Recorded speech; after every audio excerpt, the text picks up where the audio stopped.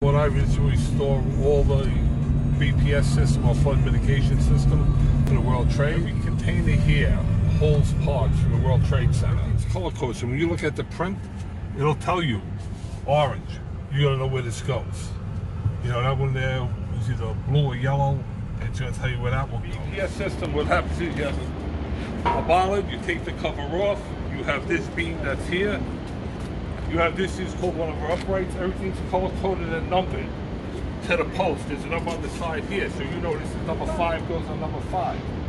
We put the neoprene mat that's on the floor. That's a gasket. It goes the full length. Right now it's sectional because we have to keep it open. We put the bollard down. We pin it. We line it up. We wedge it so it's straight. Back bracing goes on. It's bolted in place.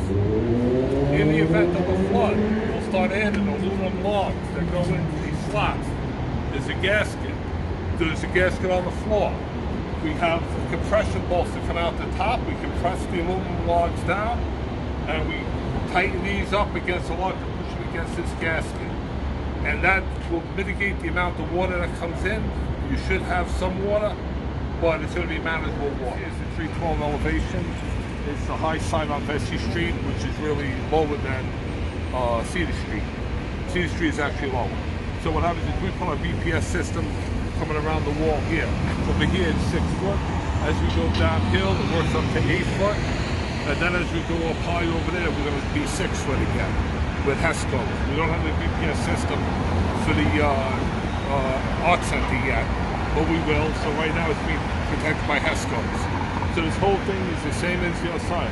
It's BPS system, it's upright, it's back bracing, it's logs, and we have to remove like the ventilation box over there gets moved, it's in our way.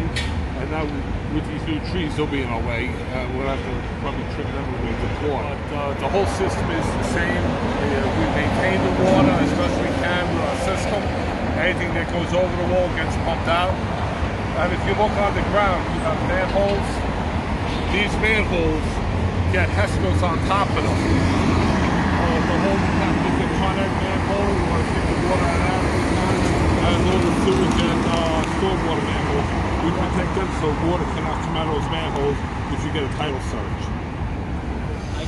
Alright, this is a HESCO barrier system. We're putting this up because this will stay up. We don't have the BPS system here. By leaving this up, it'll give us the jump on the storm. So if we do hit a storm, all we have to do is continue the HESCOs down to our BPS system. Each HESCO is 5 cells.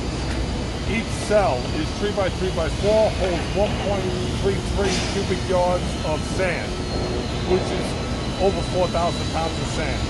So you figure this is going to be 6 feet high. So, excuse me, 8 feet high. We have a 4 foot high here. We're going to have another 4 footer on top of this.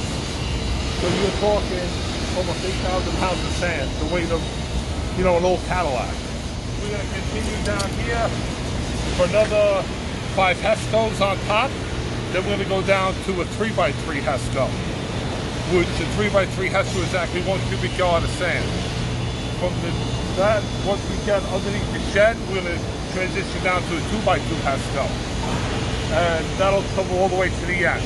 So being that we're going to have 8 feet high over there, we're going to have 8 feet high over here, we should stop any tidal surge that comes in.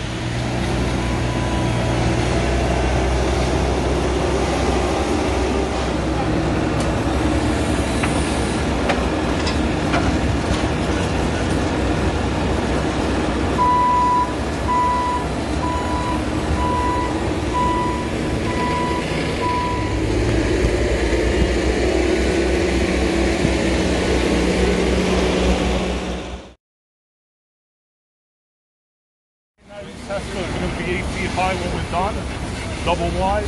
What we're going to do is we're going to put a plywood wall up in front. All that artwork that's on that inner wall is now going to be transferred out to the outer wall. So what's going to happen is it's going to be something nice for the public to see as they walk by. They're just not going to see a plywood wall.